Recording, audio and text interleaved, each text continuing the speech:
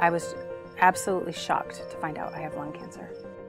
Being 41 at the time and a non-smoker and a registered nurse that takes care of lung cancer patients every day, it seemed like there's no way it could be happening to me. I think unless you're a smoker, that it's not very high on the differential list for a medical doctor. If you're not a smoker, then you come in with a cough and some weight loss, I don't think lung cancer is going to be the first thing to jump to a provider's mind. If you have lungs, you can get lung cancer. Lung cancer is the leading cause of cancer death in Maine for both men and women. Each year, more people die of lung cancer than of colon, breast, and prostate cancers combined. About 80% of lung cancers are caused by smoking. However, there are other things that can cause lung cancer. Many people are surprised to learn that people who have never smoked can get lung cancer from a genetic mutation or other causes. Another big risk for lung cancer is radon. The bad news is Maine has high levels of radon in most parts of the state. The good news is that there are tests available to detect radon in your home. Radon in Maine is a major problem. Radon is a naturally occurring radioactive gas that comes prominently up from the soil where it enters people's homes. Radon as a radioactive gas enters your lung and it decays, releasing high-energy particles that damage the cells and can cause cancer. Radon is actually believed to be the second leading cause of lung cancer after smoking. Maine has many areas that are known to have a high frequency of radon-containing rocks in the soil. Most of the state is rated as being very high risk for radon by the US EPA. I was diagnosed with stage 3 lung cancer in 1998, and my doctors asked me if I'd had my home tested for radon. 20 years ago, I had no idea what radon was, and I did have my home tested, and I had radon in my home over the EPA limit, which is 4 picocuries per liter. If you have 4 picocurie per liter of radon in your home, you should have it mitigated.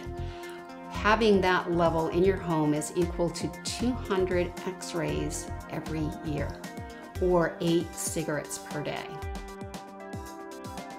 Testing for radon is actually very easy. Most of the labs that provide test kits here in the state of Maine will actually provide the kit themselves free of charge, although they will charge a lab fee to process the test. Most labs are using just a very simple vial type of test where a homeowner takes that vial and they put it down in the lowest level of their home. They open up the vial, expose it to the air, and 2 or 3 days later they close it up and mail it back to the lab. It's as simple as that to actually test your own home for radon. If you have high levels of radon in your home, you then need to have it remediated, which is just a fancy way of saying have it fixed. But a contractor can walk you through some options. And then once the contractor installs the system, it'll just run continuously to vent radon out of your house into the air where it won't harm you.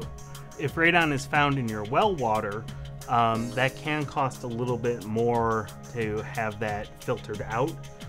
So again, you'll want to work with a contractor who specializes in addressing radon in water. I would say there are 3 key things that we can do to protect Maine families from radon. The first would be to require that all new homes be built with radon preventive features in accordance with the Maine radon standard. The second would be to require that all homes get tested for radon at the point of sale. And the third would be to find some mechanism to create a self-sustaining fund to help pay for radon mitigations for low-income households where they can't support the cost of radon mitigations themselves. If you're a tenant in a rental property, Maine law requires that all rental properties be tested for radon and that those radon test results get disclosed to prospective tenants prior to signing the lease. Defeating lung cancer is important to me and to many Mainers and to members of the Maine Lung Cancer Coalition. If you have a cough that won't go away or unexplained weight loss, please talk to your doctor.